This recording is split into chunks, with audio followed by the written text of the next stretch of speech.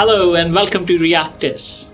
Our mission and passion are to share our thinking with you and link research and practice. We focus on a topical leadership or management issue in a short, lively, unscripted dialogue.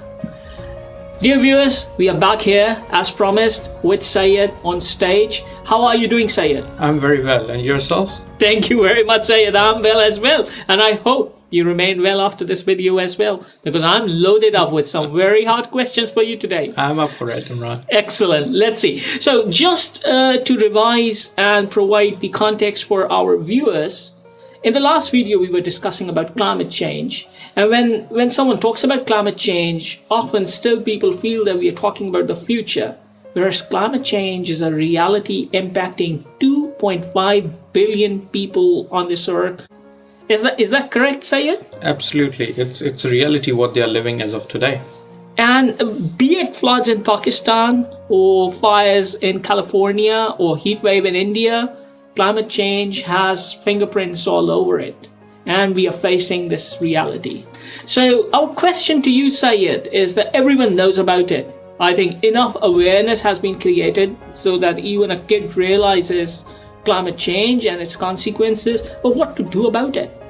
Very few people have an iota of understanding about that concept. So we are asking this question of you, how to manage it and what to do about this now. Imran, I want to hold on to the point where you say that we have enough level of awareness. To be very fair, over the period of time of my experience with the industry and with the students, I've realized that still there is lack of understanding on the basic concept. We talk about all these complex topics, climate change, global warming and all that, but people don't understand, people don't make sense of it, what's happening. So I'd like you to allow me to go back to the drawing board and explain that basic concept, that what's been happening with us, with our planet, what we have done, as a result of which we are experiencing all these, climate change impact. So Imran, in normal circumstances, what happens is that sunlight travels from the sun and reaches the surface of the planet Earth, and it provides us energy and heat, and that's the greatest source of our, energy. That's how we receive from the sun. But what happened is that once we have received enough energy, the sunlight goes back into the space. It should happen in normal circumstances, that it should reflect back into the space, whatever the extra energy is there or heat is there. But since we have started releasing a lot of greenhouse gases into the environment, these greenhouse gases have created a kind of a sphere, a kind of a line around our planet, which holds back the sunlight from going back into the space, right? And as a result, what happens next is that our planet get warm. So that is the basic concept, that sunlight gets trapped due to these greenhouse gas emissions and we get warm.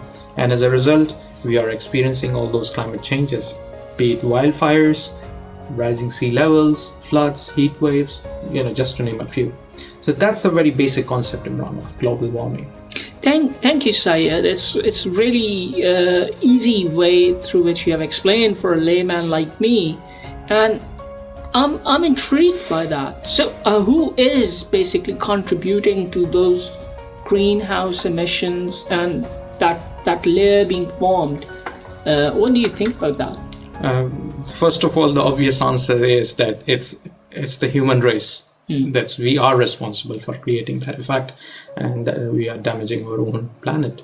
But when we categorize that, who is responsible in terms of, is it the industry, is it the common consumer or the general public, who is the responsible?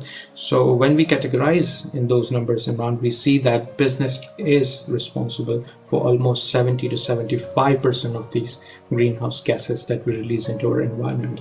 So as you said, we have our fingerprints all over these crises.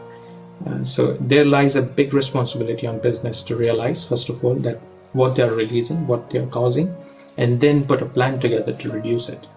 Very, very easy said, Syed. I'm going to challenge you over here, because with all the post-COVID recovery and the recession that we are already going into and the war that's happening, and it's created a huge economic crisis, Now you're asking to create all those plans and say it's easy said than done. How do you really do it, Syed? Imran, on first answer, my would be that yes, I agree that it's challenging times, it's post-COVID recovery period. There is a looming recession on us as a business. And in those times, it's not easy for business to ask them taking more of a kind of climate action. But Imran, I think you'll need to get me a cup of coffee next time to get all the answers. For this moment, I think let's keep that topic for the next video. You're getting very expensive for us, Syed. You're getting very expensive, but we are not going to let you go. I promise you that. I'll promise. I'll hold you to it, Syed. So thank you very much, viewers, for watching this video. Stay tuned with us, and I assure you again that we are going to bring back Syed and ask him this hard question. He's not going to find escape out of it. Thank you very much. Till then, see you next time. Cheers.